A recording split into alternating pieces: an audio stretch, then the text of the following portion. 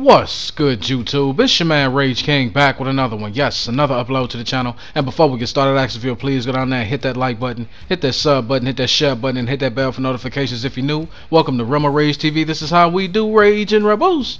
Crown up. And if you're new to the crew, welcome to the Rage and Rebel Revolution. Now let's vibe. And y'all, as you see right here on your screen, this ain't no Photoshop, this ain't no games, this ain't no gimmick. This is the prime Paul Pierce build for NBA 2K22 current gen. Now let's speak on it. Now for those that don't know about Paul Pierce or are familiar with Paul Pierce, he was part of that big three back in 2008 of Kevin Garnett, Ray Allen, and of course Paul Pierce that won the NBA championship in 2008, beating the Kobe Bryant led Lakers. And in this video, I'm going to show y'all exactly how to make this Boston Celtic all-time great. Now let's get into it. So now the first thing you want to do is make him and put him at the small forward position and give him a right-handed dominant hand, because that's just what Paul Pierce was, small forward and right-handed. The jersey number doesn't really matter. I just put number 11 because I was born January 11th.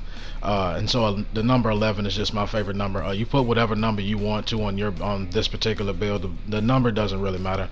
Now for the skill breakdown chart, you're gonna want to. It's easy to want to pick the yellow and green, the more yellow and green, and the blue and green. But those are not the ones you want to pick. Those are not the pie charts you want to pick. Stay away from these pie charts when making this build. The pie chart you're gonna want in the skill breakdown is the one at the very bottom, primarily playmaking with some shooting. That's the one you're gonna want right there.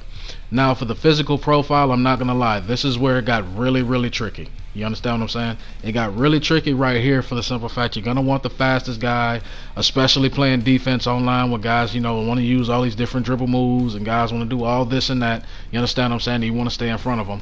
But in this case, you're not gonna want to pick this pie chart at the very top, because Paul Pierce was not known as an overly fast guy. He wasn't slow by any stretch of the imagination, but he was primarily a bigger player. You understand what I'm saying? He wasn't anybody that was gonna jump out of the gym or dunk on 4 or 5 people. He just wasn't that guy that was just going to beat you with over athletic ability.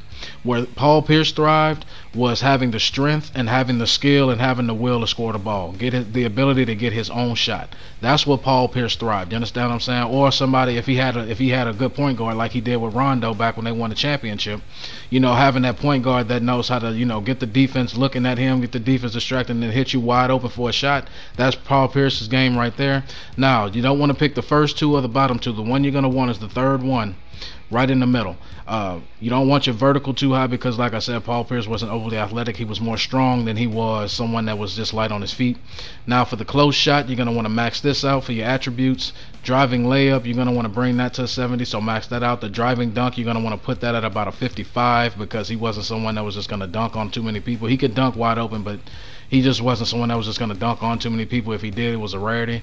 Now I started to put some attributes right here for standing dunk and post hook, but that wasn't really necessary. For mid-range, you're gonna max out the mid-range shot, max out the three-point shot, max out the free throw, max out the post fade, and that'll bring you to a total of 19 shooting badges. You're gonna want to max out all the shooting, because that's what he was. Pass accuracy, I started to max that out, but you want to bring that down to about a 75. Ball handling, you want to go ahead and max that out. Post control, this is a big one. You're going to want to put that at about a 70, because he could get his shot on the post as well. You look at the perimeter defense, you're going to want to max that out. Lateral quickness, max that out. The steal, you're going to want to bring that to about a 60. You understand what I'm saying? And then on the defensive rebound, you want to max that out. You look at the offensive rebound, you max that out as well, and then put the rest of these points on the interior defense. Then you're going to pick the body shape of a solid. Keep the height at 6'7", and you're going to want to bring the weight down to about 210 pounds. Do not go to 6'8", stay at 6'7". The wingspan, bring that all the way down to 79 to bring you to an 82 3 ball and give you an 80 ball handling. Now you're going to pick the shot creator takeover, press X, and there you go. Paul Pierce right there, live and in living color, in the flesh, prime Paul Pierce.